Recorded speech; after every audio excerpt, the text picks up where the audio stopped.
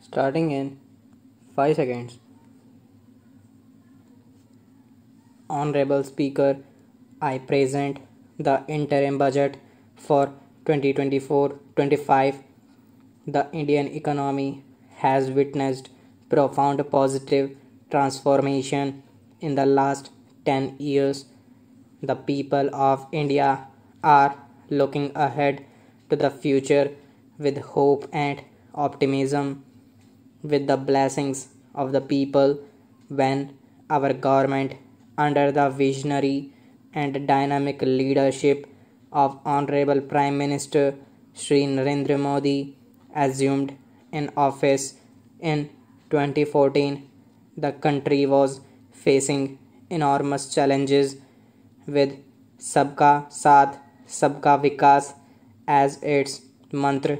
The government overcame those challenges in right earnest. Structural reforms were undertaken, pro people programs were formulated and implemented promptly, conditions were created for more opportunities for employment and entrepreneurship. The economy got a new vigor. The fruits of development started reaching the people at scale. The country got a new sense of purpose and hope. Naturally, the people blessed the government with a bigger mandate. In the second term, our government, under the leadership of Honorable Prime Minister, doubled down on its responsibilities to build a prosperous country with comprehensive development of all people and all regions. Our government strengthened its mantra to Sabka Saath, Sabka Vikas, and Sabka Vishwas. Our development philosophy covered all elements of inclusivity, namely social inclusivity through coverage of all strata of the society and geographical inclusivity through development of all regions of the country. With the whole of action approach of Sabka Prayas, the country overcame the challenge of a once in a century pandemic, took long strides towards Atmanirbhar Bharat, committed to Panch Pran, and laid solid foundations for the Amrit Kal. As a result, our young country has high aspirations, pride in its present, and hope and confidence for a bright future. We expect that our government, based on its stupendous work, will be blessed again by the people with a resounding mandate. Our human and inclusive approach to development is a marked and deliberate departure from the earlier approach of provisioning up to village level development programs in the last 10 years have targeted each and every household and individual through housing for all, Har Ghar Jal, electricity for all, cooking gas for all, bank accounts and financial services for all in record time. The worries about food have been eliminated through free ration for 80 crore people, minimum support prices for the produce of Annadata are periodically increased appropriately. These and the provisions of basic necessities have enhanced real income in the rural areas. Our government is working with an approach to develop that is all round, all pervasive, and all inclusive. It covers all caste and people at all levels.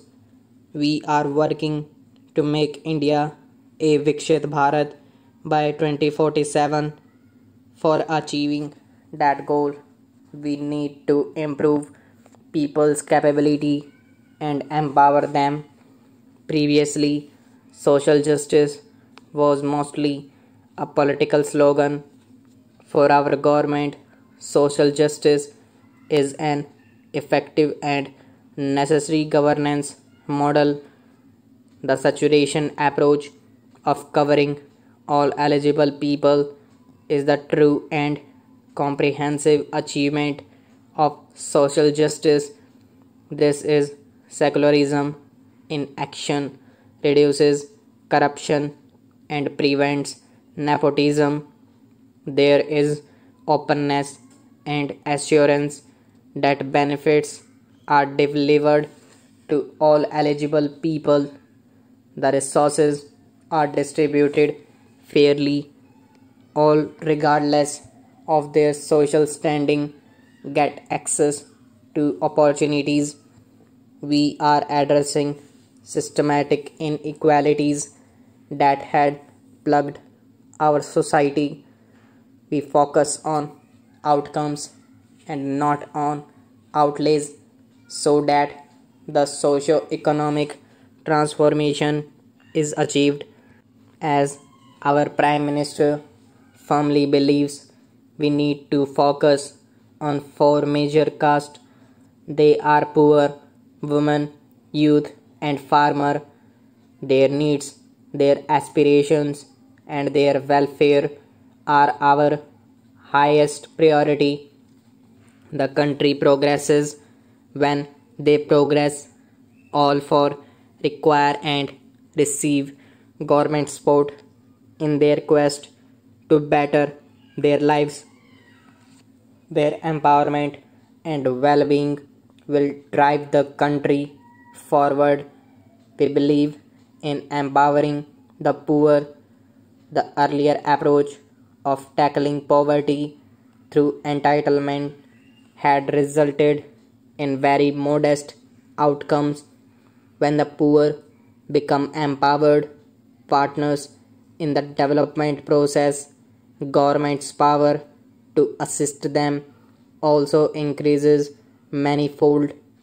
With the pursuit of Sabka Saath in these 10 years, the government has assisted 25 crore people to get freedom from multidimensional poverty.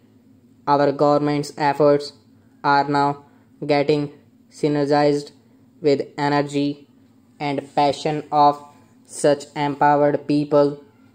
This is truly elevating them from poverty. Direct benefit transfer of rupees 34 lakh crore from the government using PM Jan Dhan accounts has led to savings of rupees 2.7 lakh crore for the government. This has been realized through avoidance of leakages prevalent earlier. The savings have helped in providing more funds for Garib Kalyan. PM Swanidhi has provided credit assistance to 78 lakh street vendors. From that total, 2.3 lakh have received credit for the third time now. PM Jan Man Yojana reaches out to the particularly vulnerable tribal groups who have remained outside the realm of development. So far, PM Vishwakarma Yojana provides end-to-end support to artisans and craft people engaged in 18 trades.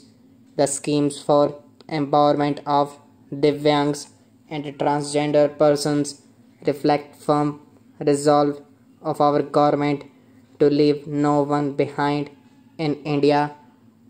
Stop.